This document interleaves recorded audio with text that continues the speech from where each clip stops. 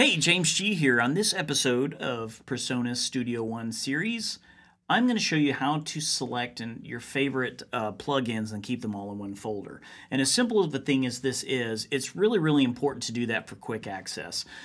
Very simple. So here is our blank song screen. I'm going to go down here to Browse, or I can hit my function F5 for you Mac guys, F5 for PC, and then I'm going to pull up here. So you've got a lot of different files here. Most of the time, you're probably going to live in instruments, effects, maybe loops if you do a lot of that style of music.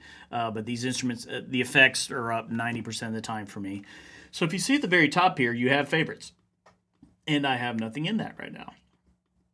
You will start realizing that you see all these plugins and you've got free plugins, and then you start buying plugins and you're just gonna have this huge list and you're like, oh crap, man, I got so much stuff now. Well, you're gonna have your go-tos. Every great engineer I know have always had, we've got our go-tos for the most part. That 9 out of 10 times that what works.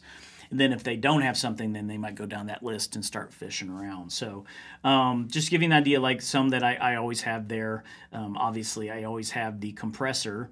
So if I hit this little flag here, this shows me all the kind of compressors. But if I right-click on the compressor, I can just favorite here. You'll see a star pop up right on the left. That star is there. That means it's going to show up in your favorites up here. And so as you start using some of these and you start really liking them, just make sure you favor it up there. And then every once in a while, I'll go back to my favorites and go, yeah, you know, I don't really use that one anymore, and I will take it off. I just like having that nice little short list. Pro EQ, always going to have favorited. So you can always have this nice little list here of all your plugins and your effects. You can also do it with your instruments as well. So for your virtual instruments or any VST instruments that you have, I could go to Easy Drummer, favorite that, Presence, favorite that. These are the ones that I use constantly, so they'd be right up there. So that way, when you're going to your plugins, you hit effects. You know, you're not going to be scrolling through all this all day. You're going to probably go to your favorites, be able to take those. Remember, it's such a drag and drop system that you can just drag and drop.